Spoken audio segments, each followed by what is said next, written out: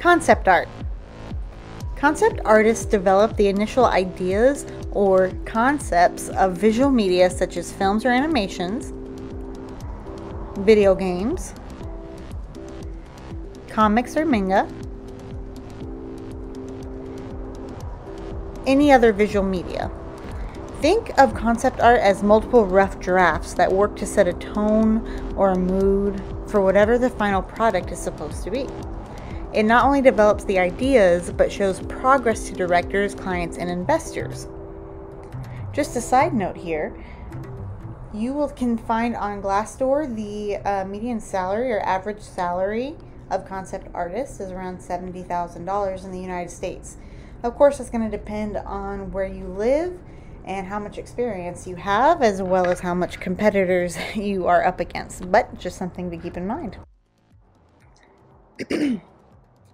There are, in general, a few different areas of concept art. And the first one, and most widely acknowledged to be related to concept art, is world building.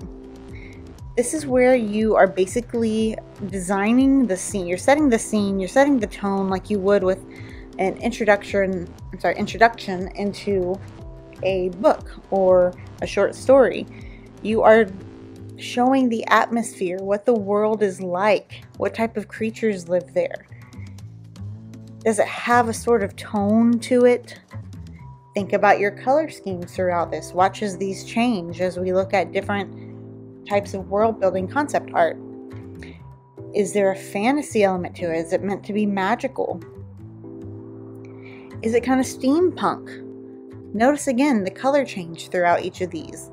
So always keep in mind your color schemes, those different concepts that we learned about color. The next area is character concept design.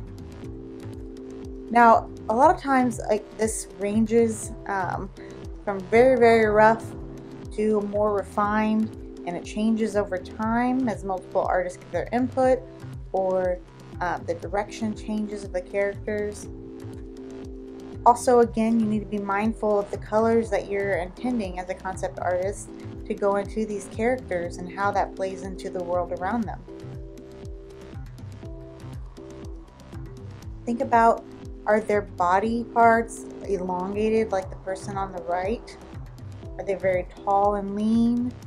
Are they short? We've done a project on character art talking about the different shapes, different sizes, looking for common shapes throughout a character. All of that stuff goes into play whenever you're thinking about character art. Now, the next area I'm going to kind of lump into one overarching word called props. In reality, there are concept artists that focus primarily just on vehicles, just on weapons, just on clothing, on armor, etc. But I'm going to call all of these things props. Anything that supports your characters in their world.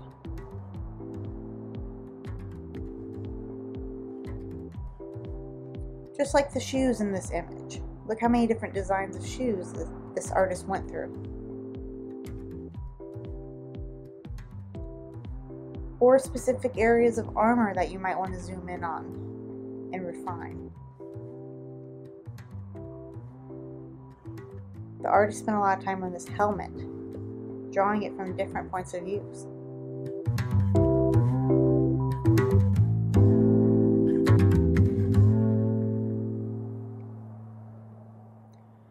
For the very first part in this project, it's going to be a multi-step project, and it's going to be a little bit of a lengthy one if it's done correctly. I don't want you to try to rush to this. I want you to think about, if you were actually a concept artist, how you would do this. Except in this case, you are going to be creating your own story. So the first step comes in with writing down your ideas. You need to create a world with its own rules. Or is it like the world we live in present day? Is there anything different? Encanto just came out. It's like a real world setting, but with some magical elements. The family has magical elements that normal people don't have. And then you also need to create characters that fit into it, fit into that world. On the Google Classroom, I'm going to attach a character interview in the form of a Google Doc, as well as a world building Google Doc. I want you to complete both of these and make sure you submit them for my review.